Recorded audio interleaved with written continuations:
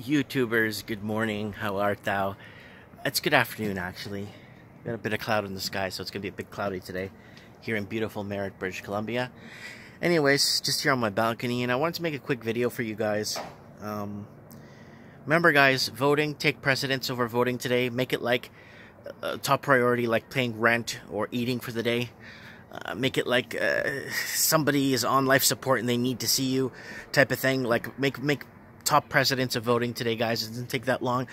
I'm all in red today, so you guys know where I'm very supportive of the Republican Party, and let's vote them all out.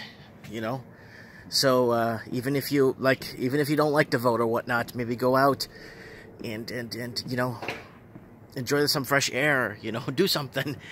Go out and do something, and then maybe stop by a voting center and cast your ballot. Anyways, guys,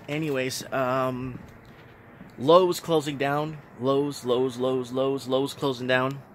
30 some odd locations. It's unused. It's been unused for 2 days now. The reason why Lowe's is closing down locations is very simple. Is one, it's not profitable and they're underperforming locations, but I see they're underperforming not because it's because the middle class has no money to fix homes anymore. They're so mortgaged broke that no one, even tenants, aren't fixing their units for the landlords. Sorry, landlords aren't fixing their units for their tenants. So you're going to start seeing locations like Lowe's in Canada close. You're going to start seeing locations like Home Depot's going to follow suit. I believe they are. I strongly believe they will, because, and I'll be straight up frank with you guys, no one's going to be fixing homes anymore. The price of homes are dropping like a rock. Instead of dumping 70 grand to fix a home or a fixer-upper, wait a little bit, and instead of dumping that 70 grand, you could get a house already fixed for 70,000 less. So just wait around. It's not a buyer's market yet. It's a falling market right now. I suggest to buy.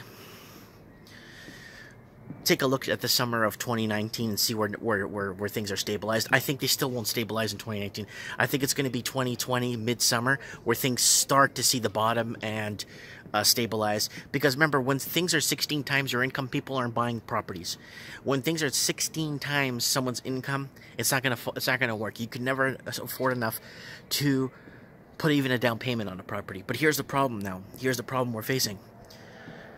It's going to create a huge chain of events in all English-speaking countries. You're going to start to see all the hardware type stores start slowly closing their doors because people aren't just fixing properties and renovating properties anymore. You're going to start to see contractors go down, construction go down. You're going to start to see the companies and the contracting companies that actually make and fabricate the woods and make the doors and stuff start laying off. And then it's going to be a huge triggered effect, triggering into a mass depression. We are currently in a recession right now. The numbers are showing it. And anyone that tells you that we're not in a recession right now is lying to themselves. We are headed towards a depression.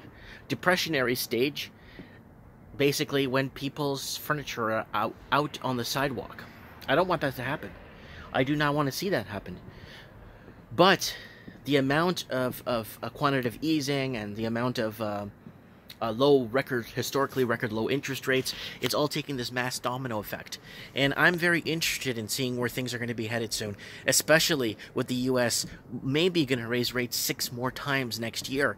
What is going to happen with Canada? Australia can't raise rates. They already said, we can't raise rates. We're going to find other ways. They're going to have to raise rates if they're not going to want to deal with this crushed Australian dollar. So let me know what you guys think in the comments below.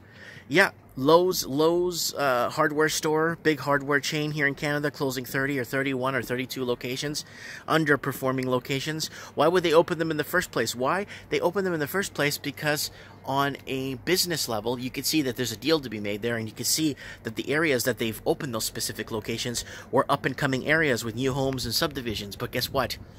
People can't afford them anymore. And then the people that did get into them and got swindled into buying property when they couldn't afford it can't fix the properties. So let's see what happens. There's no one fixing up homes now to sell and make a profit anymore because everything's on a headed downwards. Let me know in the comments below. Let me know what you guys think. Don't forget to join me tomorrow for trends in the housing market. Huge updates, guys. Huge interest rates update. Huge updates. We're gonna have some guests on the show. Hopefully we get Steve on the show, a couple other people on the show, maybe from Australia, to give us a little bit of insight. And get some people from New Zealand on the show and United States and Canada. Unifying the English-speaking world under one Great Depression. Mike Martin's here. Let me know what you guys think. Comment below.